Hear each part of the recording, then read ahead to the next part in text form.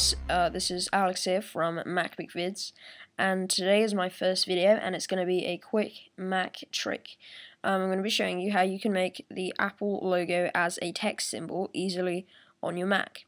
So first of all, I'm going to open up a text edit, and then I'm going to do Alt, Shift, and K. That's hold down all the time, Alt, Shift, and K. I'll remind you of that in the video description. You can make as many of these logos as you want.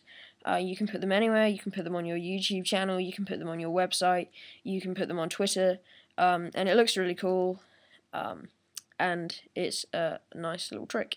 So thank you very much for watching. Don't forget to rate, comment, and subscribe.